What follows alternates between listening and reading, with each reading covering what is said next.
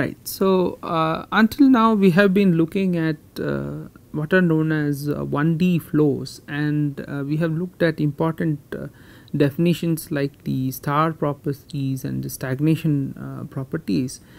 And now let us look at something that is more interesting and very often found in compressible flow situations, particularly when the flow goes supersonic, that is the normal shock or the shock wave, and a particular condition is normal shock. Shock waves are present in supersonic flows, and now we will analyze and understand about normal shocks, which is one specific case of the shock waves.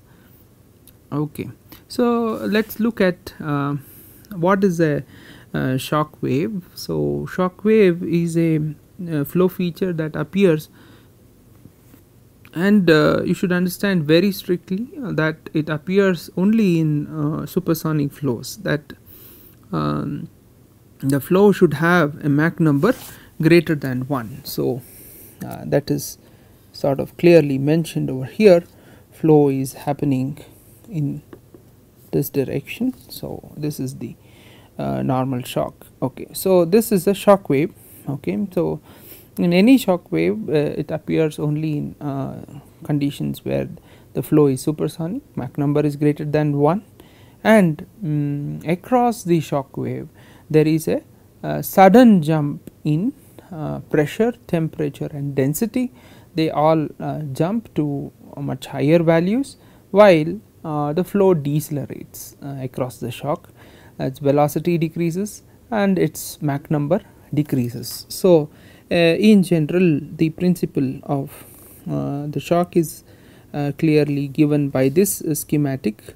M2 is less than M1 across the shock, P2 is greater than P1, and rho 2 is greater than rho 1, T2 is greater than T1. So shock is something which compresses the gas and increases its pressure, temperature and density, while reducing its velocity.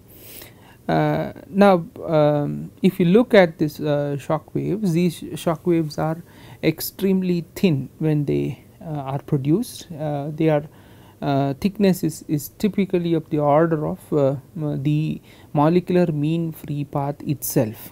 So now you see the shock wave, this structure of a shock wave, or what happens inside the shock wave is something which falls under the regime of higher Knudsen numbers, and that is why, but being so small, when you look at continuum flows, then shock wave is actually considered as a discontinuity. So in all our analysis in gas dynamics, we take the shock to be a discontinuity in the flow, and we analyze for the conditions across the shock wave, not for what is happening within the shock wave. Within the shock wave, the processes of viscosity and thermal conductivity, they sort of dominate, but it is really we cannot put it under the same class. So rather, for us, you need to know it is so thin that you can consider that as a discontinuity, and then you need to know what happens to pressure, temperature, velocity across the shock wave. So that is what we do in gas dynamics. We analyze for the jump conditions across the shock.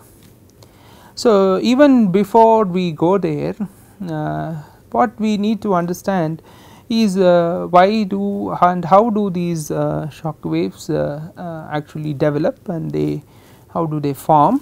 Okay, so to understand that, it is really useful to look at some simple problems which are analogous to the fluid flow equations, and see what happens to those equations when non-linearities become important, and then see how that can lead to the formation of shocks.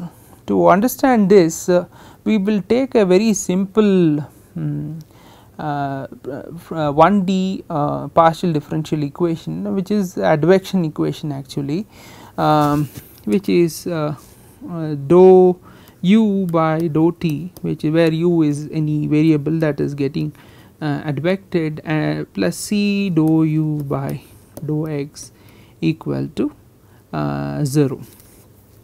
Okay, so this is it's a hyperbolic equation, and it admits wave like solutions. It is some quantity u is getting advected with a constant speed c, and this is a linear advection equation in 1D. And if you look at its nature, and we have discussed the Navier-Stokes equations in previous classes, you would see there is a familiarity of this term which appears in the acceleration terms, temporal and convective acceleration terms of the Navier-Stokes equation. So, let us see how this behaves if there is a smooth initial solution. So, if there is a smooth initial condition applied, then how does this behave? To look at this, since it is a hyperbolic equation, we look at how it propagates in space and time, and it can be shown very easily. See that u is a function of x comma t, and if you are really looking at the total derivative du, it is dou u by dou t multiplied by dt plus dou u by dou x dx. Now if you look at what is it's going to change in time, this is dou u by dou t plus dx by dt by dou x. Now you see there is this term dx by dt, and if you compare it with the original equation, at its place you have the speed of convection c, which is taken to be a constant here. So if you write dx by dt equal to c, then you get these are actually lines x minus ct equal to some constant. So, some constant k.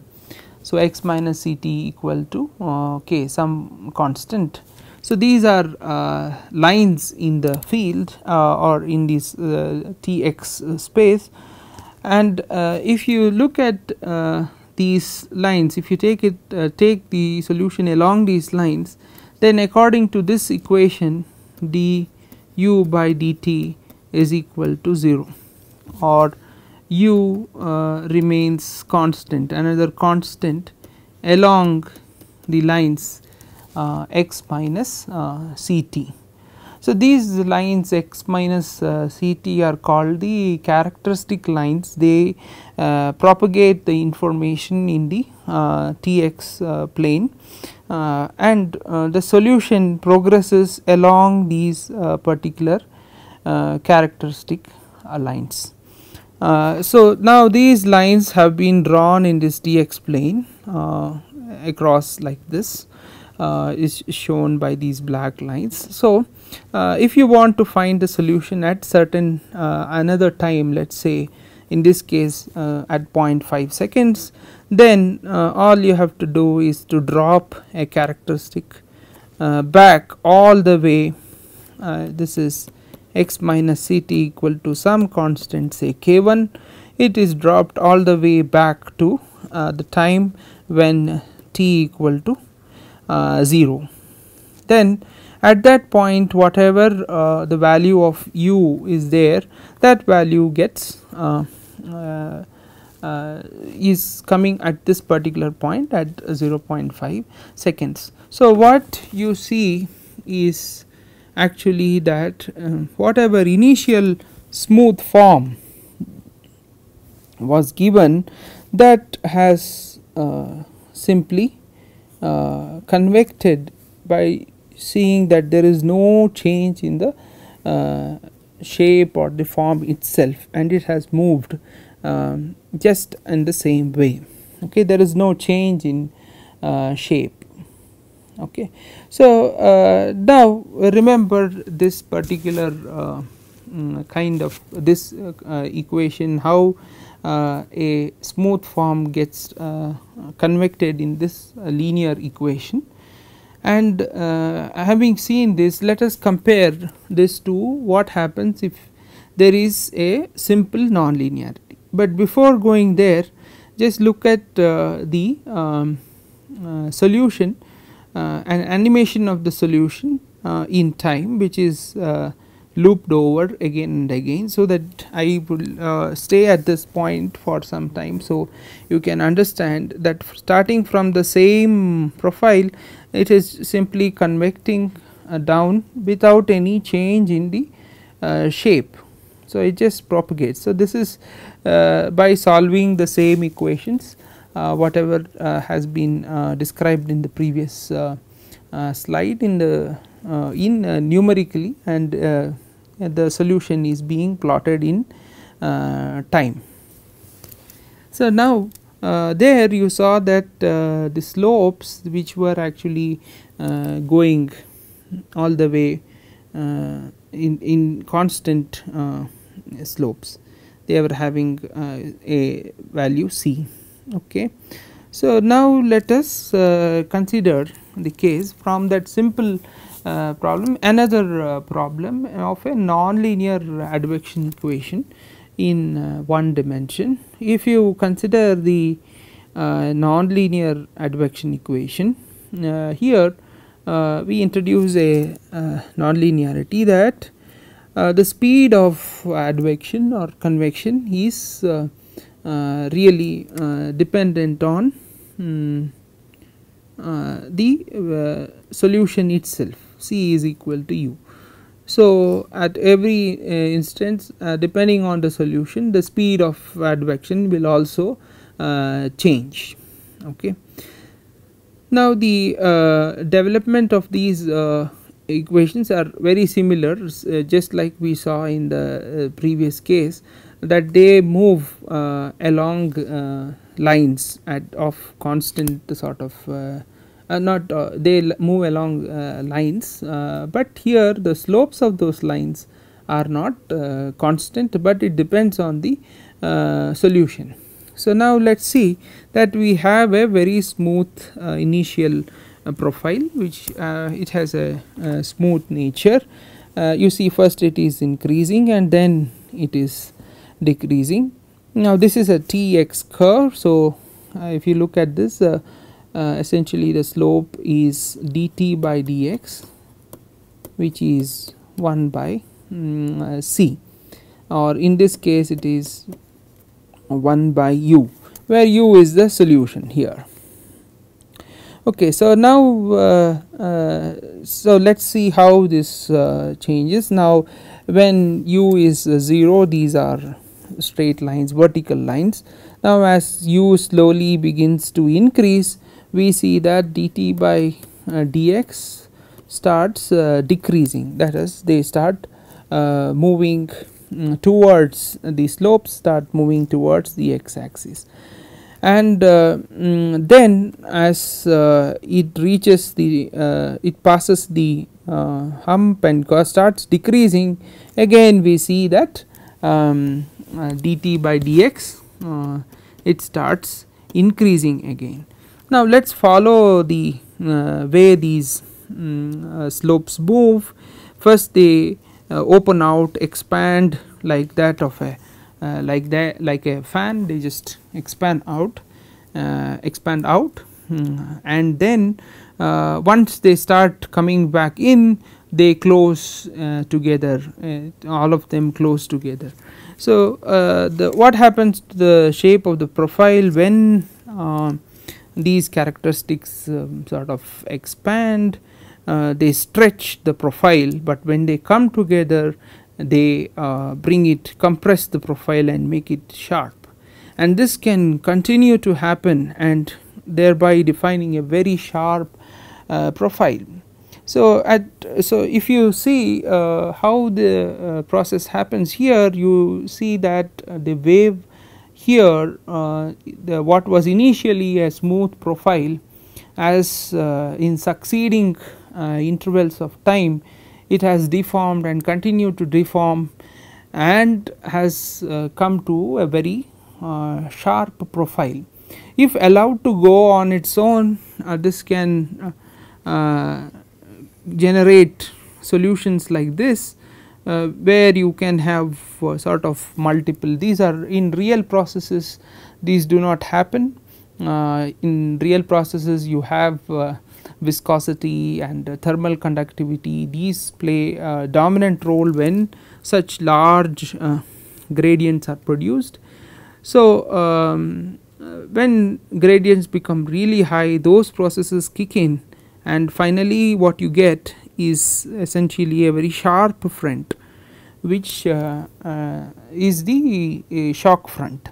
So, just by the nonlinear process, so this equation whatever we are seeing over here is the nonlinear advection equation, and this nonlinear part, if you take the one dimensional system of flow equations in the differential form, this forms the left hand side of the equations.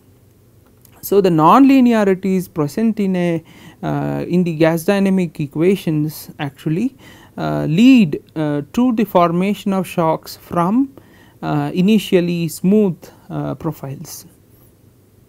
So, this sort of indicates how discontinuities can be produced in such flows. Let us see how this this transforms.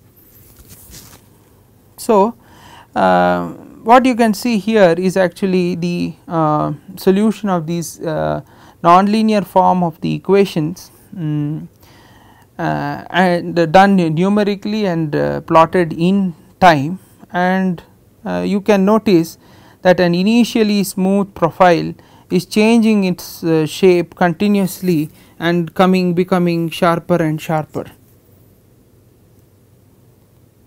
So, this kind of process is called wave steepening.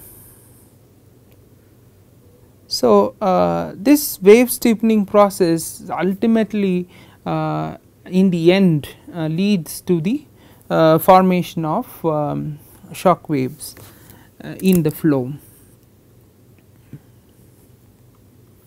So, now let us come to gas dynamics or similar. So, from the simple analogous equations or mathematical forms that we were looking at, and see physically what is happening in the flow.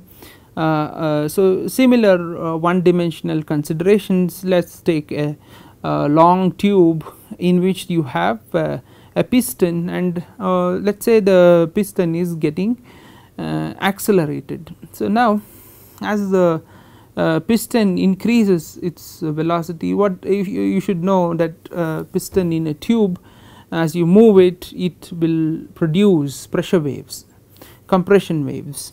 So, the moment it begins moving and it starts accelerating at each instant of time, it produces compression waves, and these compression waves travel through the gaseous fluid inside the tube.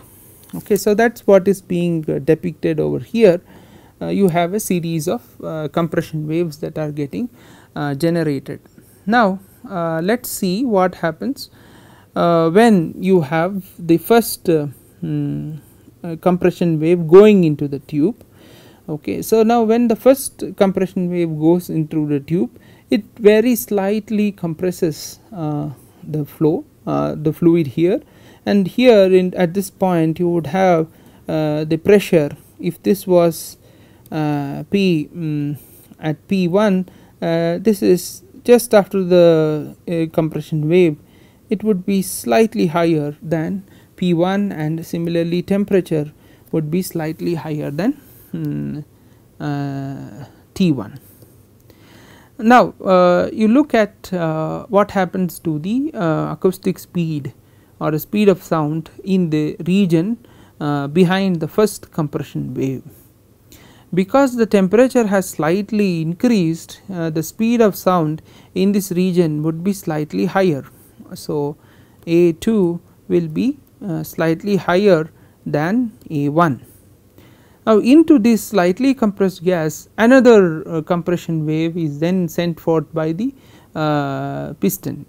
So, the second compression wave that comes in, now it will produce another increase in pressure P3 and T3 and A3. These are all higher than P2 T2, but most importantly the speed with which this second compression wave travels will be higher than the speed with which the first compression wave travelled, because the temperature has slightly increased behind the first compression wave.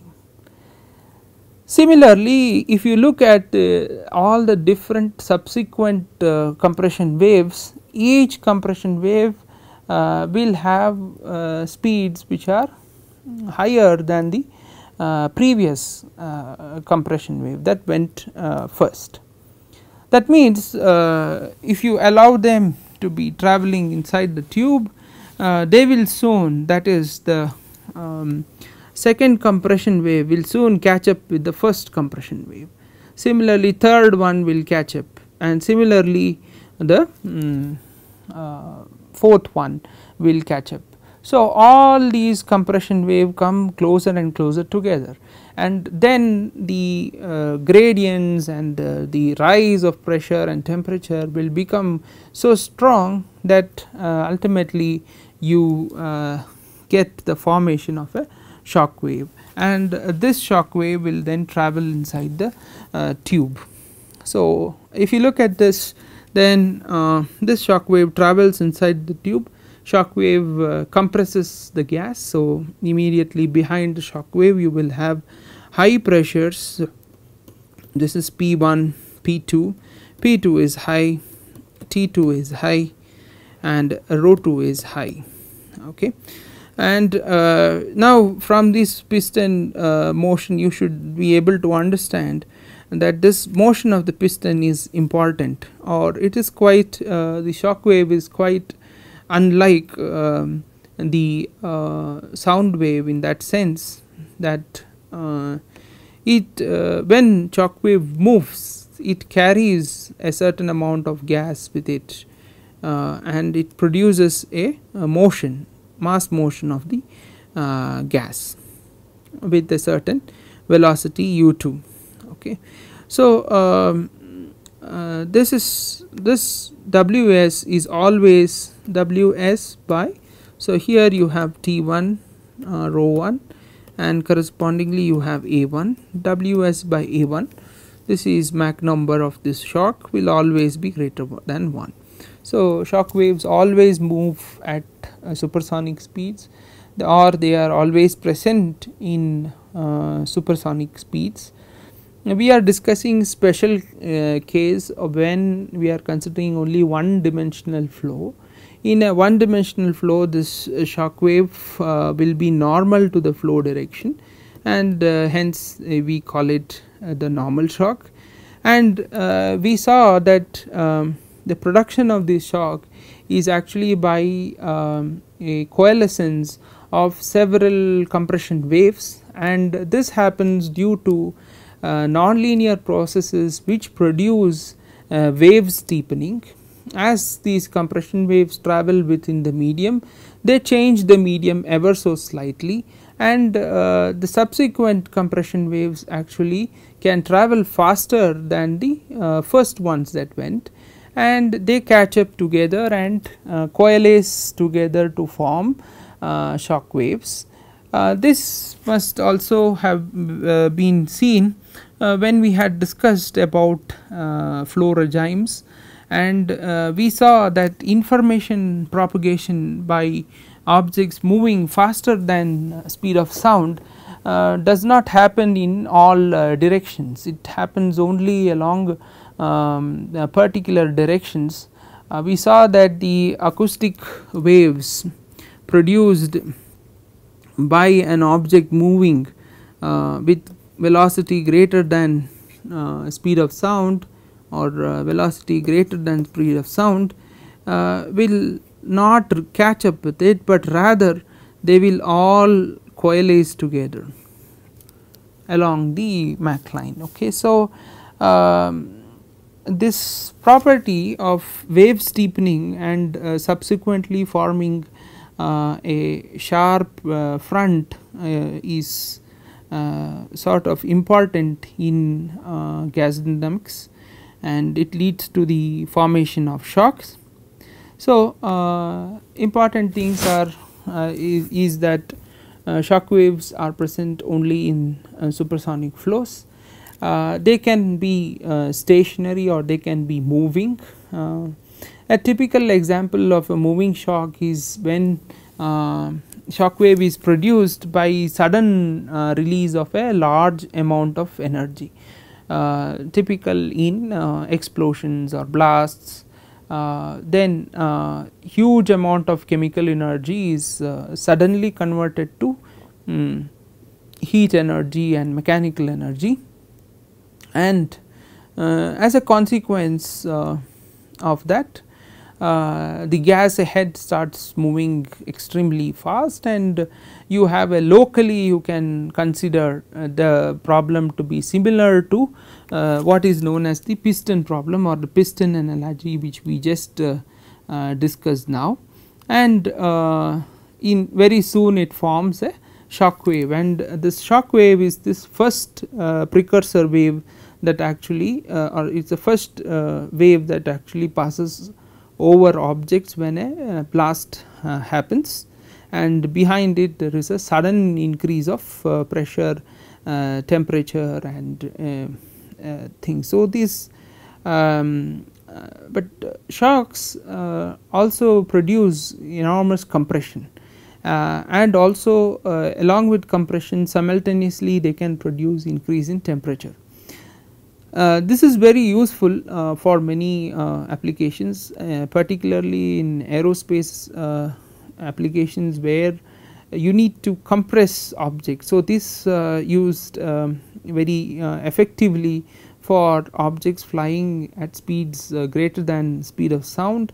Then an effect where they can you can use the kinetic energy of the gas itself, of the motion of the gas, and get it converted and to the energy, internal energy of the gas, thereby increase its pressure. That is known as shock compression, and you can use that effectively in objects moving faster than speed of sound, and that is the basis for several types of air breathing engines which do not have any rotating or moving components like ramjets and the scramjets. So, if you are able to appropriately control these shock waves, then you can use them to compress gas. And besides, a lot of work is happening on applications of shock waves in various fields, and including as we showed in the initial slides on the gas dynamic process, it is used effectively in medical devices like the lithotripsor. So, from next class what we would look at is how to analyze these shock waves from basic gas dynamic principle, relate the pressure ratios across the shock waves, temperature ratios across the shock wave, and see what happens to entropy between the before and after the shock. What is the Mach number of the flow after it passes over a shock, and that can be the basis of several applications of this principle. And all supersonic flows are shock dominated flows. Shocks are present all the time, and most of the analysis of supersonic flows sort of surrounds around how to analyze different kind of shocks, their interactions, from which we can know about the pressure distributions and temperature distributions over objects. With that we will close this class, and next class we will look more into analysis of shock waves.